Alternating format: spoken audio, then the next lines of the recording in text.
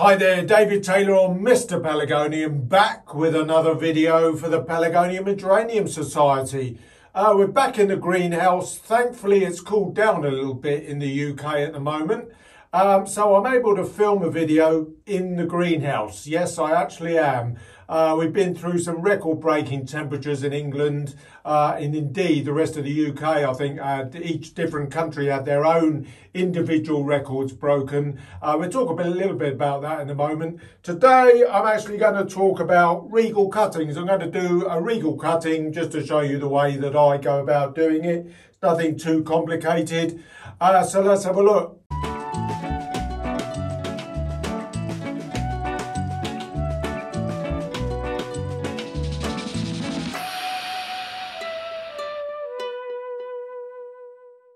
Well, hello again. It's good to see you back in the greenhouse in normal mode, I'm pleased to say. We've just been through an excruciatingly hot spell of weather in the UK, record-breaking temperatures.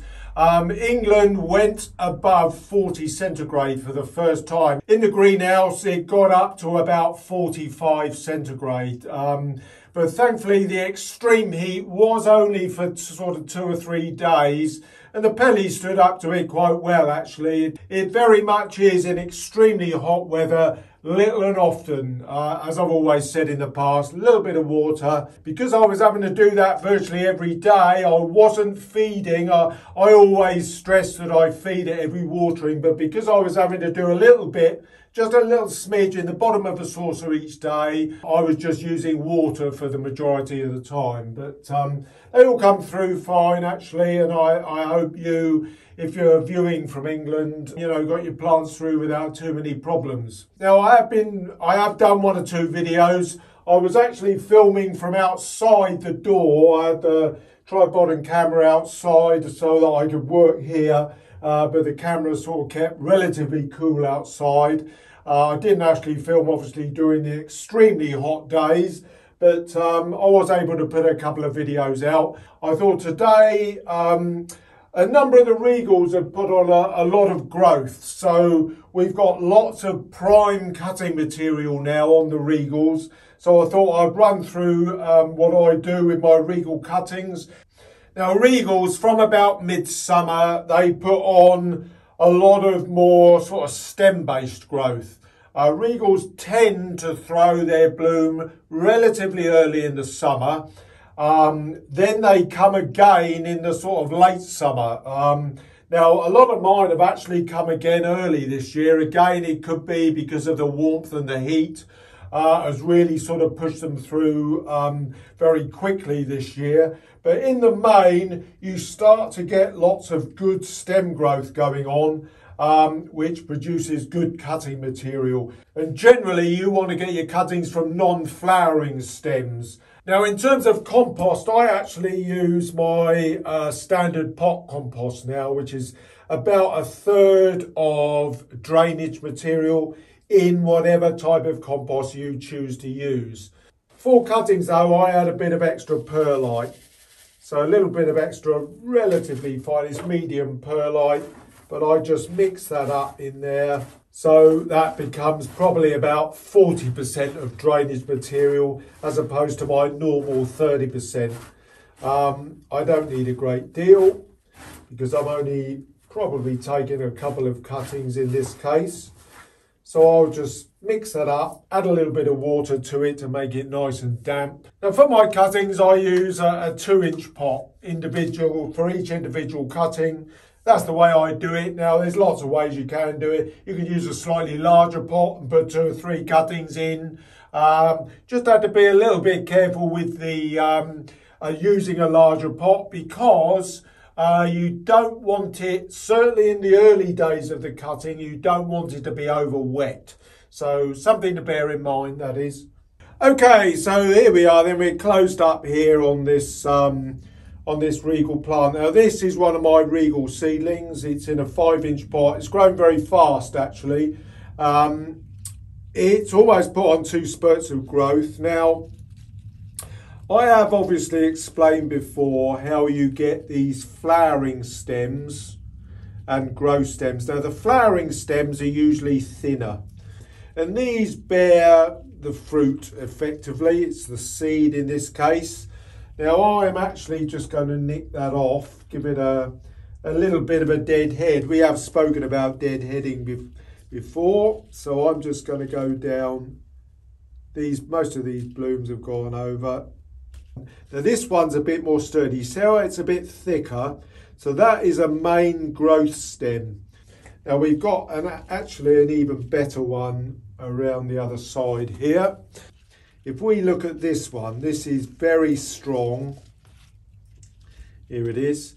See, look at this one. It's very thick, very strong. There's absolutely no sign of bloom on it. And this is the one that I'm going to certainly choose for a cutting. Now, the main thing, of course, to consider is that it's the end of July. You certainly don't need any bottom meat at this time of year. I take all of my cuttings in the summer so that I don't have to use any heat. Right, now if we go down into this cutting that I'm going to choose, you will see here that we've got a nice inward growing stem here. This is already beginning to break. I'm hopeful that you can see this. Already got a break in there. We've got breaks coming all up here. So I am going to cut just above this node here, and you can already see that there is a minor little stem break that's already beginning to break out. And indeed the node below it has got a little minor baby stem just beginning to break out of that one as well. So I'm going to make my incision here just above this node. Just a slight bend back just to help it on its way. And there we are. But this is a really good strong stem. And there we are. Let's go around here because there's another, we've got a couple around this way. Oh, on my scissors. This is a pretty good one. Pretty sturdy. Again, I'm going to go down fairly deep. Because all of the growth is green, you want the base of the cutting to be really quite firm and strong. And so that's why I'm going relatively deep. Because if I go up too high, if I take the cut, say the next one along, the next node along, the stem is starting to get too loose and it's too fleshy, and that's far too easy to rot off. So you want your little stems that you're cutting off to be quite strong, to be able to withstand, you know, all of the ills that may come of it, which is, you know, damping off and that kind of thing. Got another one here. I think I will go a bit lower on this one. I would normally like to get cut above there, but I think that's too fleshy. So I'm just going to cut that one above a outer break node, but it's not a problem.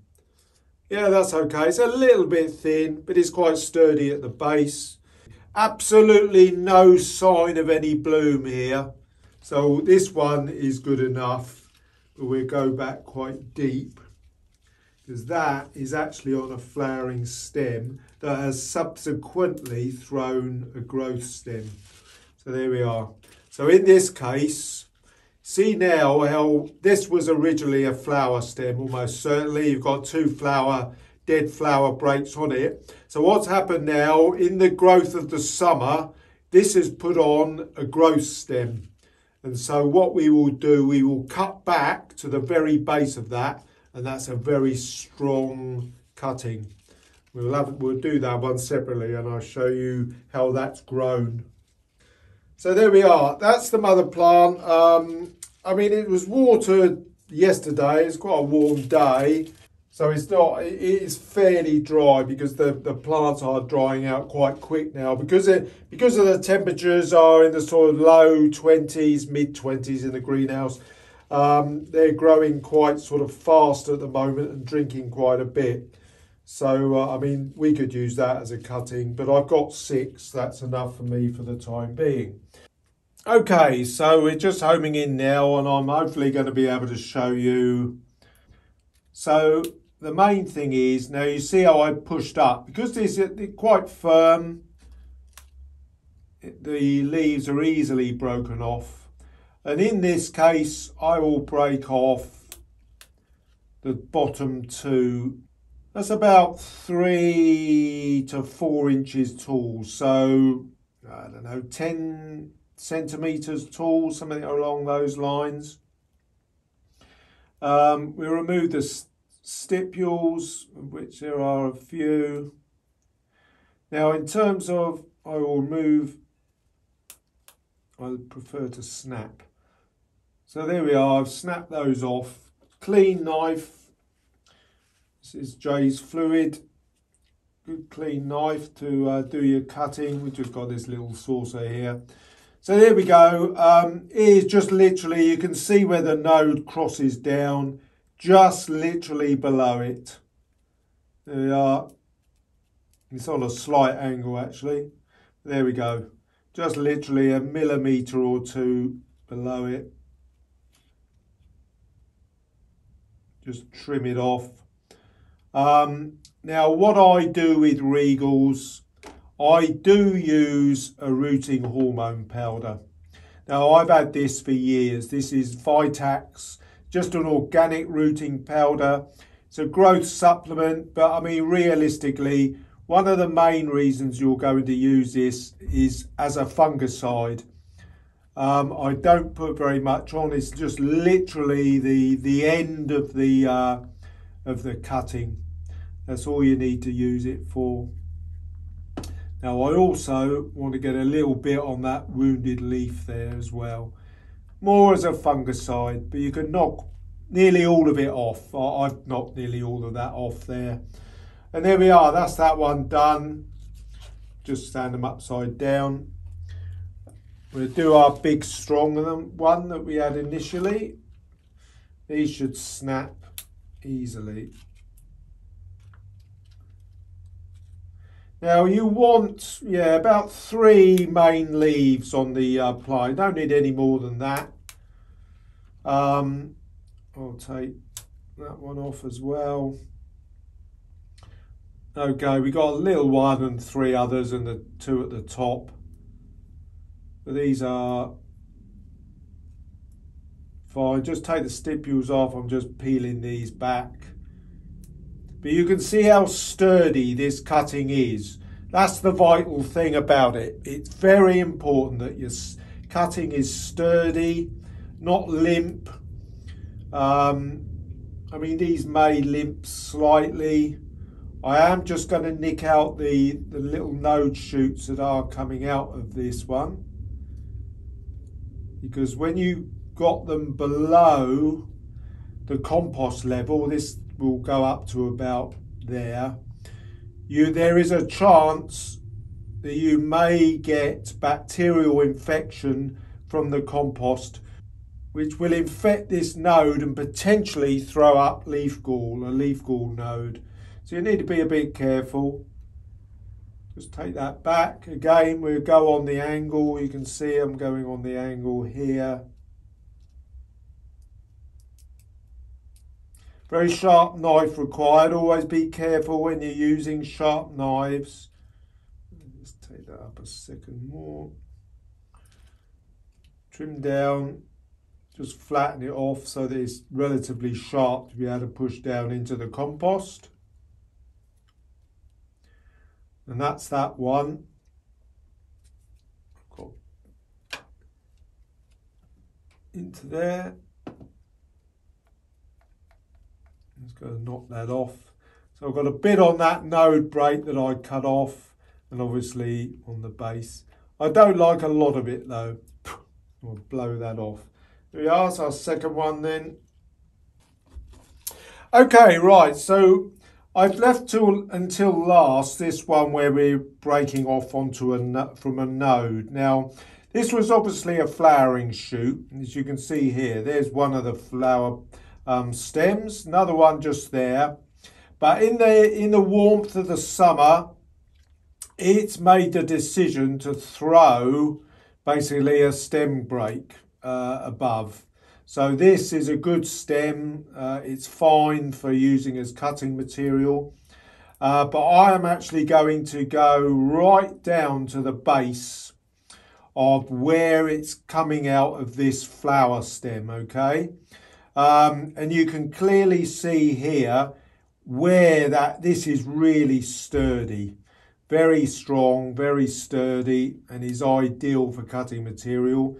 Just going to continue to peel back the stipules there. And so all I'm going to do, I'm going to just cut this off of that stem there. Just literally the base of it. So I'm using the base of the cutting. There's going to be an awful lot of good growth hormone in here.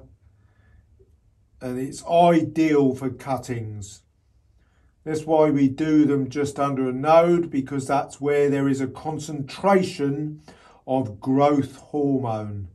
And so I'm just literally using that area in here where it would have had a good spurt of growth hormone to produce this stem in its entirety.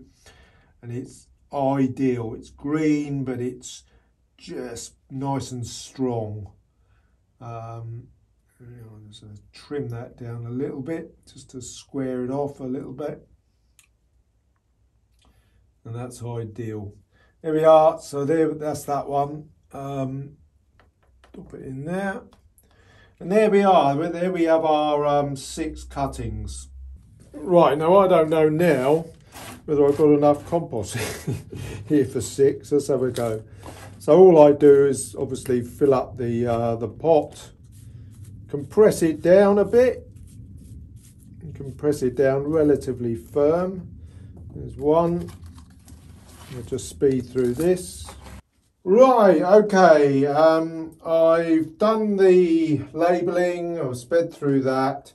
So now it's just really a question of making a little bit of a head start for them. You can use any implement. I'm using the end of my knife just to literally make a start for them there.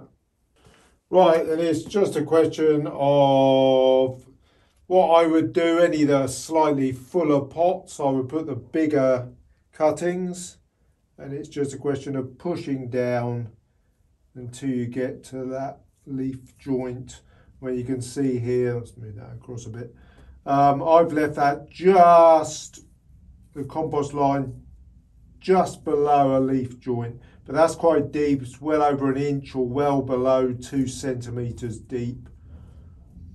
Firm it round, and that's that one done. Look at this next one. Again, this is fairly deep. Push this right down till it gets. Just firm the compost round. Just going to put that over there. Just a question of sticking the labels in. Right, and what I'm going to do when they're labelled, I'm going to sit them in some water, but I will literally just not let them have very long at all. I'm just going to stick that down there, put the label in. They will literally be in it for 30 seconds potentially, or as long as it's going to take me to do this. When I put the last one in, I'll take the first one out. Except I'm running out of room. Stick that label in that one, which I put over there. And what you want to do then, I've got a little bit of a shaded area underneath here. Keep them shaded for a week or so. Can be a little bit longer. I mean, still light, still good light, but relatively shaded. That's what you want ideally, and then bring them up into a lighter situation just about, as I say, just over a week later. There we are, job done. That's half a dozen Regal cuttings for you today. You can do that really now when you get that growth coming through, and a lot of my Regals have got that kind of good stem growth coming through now. So there we are. We're probably, I mean, I have done plenty on zonal cuttings before. I may do some zonal cuttings for you as well in a later video. As I said though, I've got a repotting video that I've actually already filmed that may or may not go out before this one. We'll have to see how they go in development terms. I'm trying to get at least one video out a week at the moment. So as always, if you're just passing and not subscribed, click that subscribe button and put your notifications on so you get notified when I put a new video out. As I said, there's plenty coming up, so I'll see you again very, very soon. Bye-bye for now.